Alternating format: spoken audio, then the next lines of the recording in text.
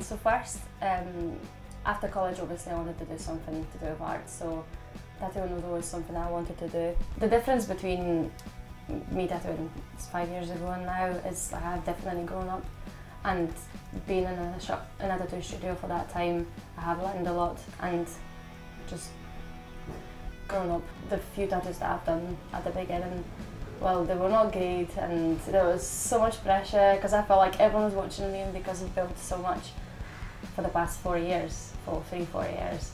So I think this is the hardest part for me, and has been. I don't know, like you look at your work and you don't think it's great. Like you might enjoy it, but then you look at it the next day and think it's not that nice, but you can't just change it in somebody's skin. The first year of tattooing, I didn't sleep. When I slept, I dreamt about my appointments. I'd go home and cry every second day about the tattoos that I messed up.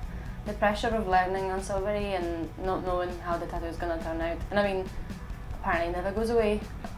You're always learning, and I said my fiance, he's been tattooing for 5-6 years, and we still go home and every day it's like, oh, I discovered this new thing and I've done this, oh, now I know how to do this thing.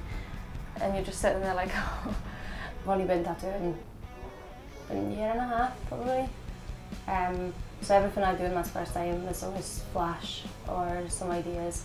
So yeah, this is the hardest thing, because sometimes even you'll have a few days off, or during the Christmas break, you set yourself a task like, you know, I'm going to draw every day, have some flash, and then you end up drawing nothing. But then over weeks, you'll just have an evening and you'll draw more that day than you would the past month. I have a very, very nice customer base. I'm really lucky with that. Oh, we always say that whenever my customer comes in, I can just ask anyone like, oh, is somebody for me there? And they always know, because it's a particular type of people.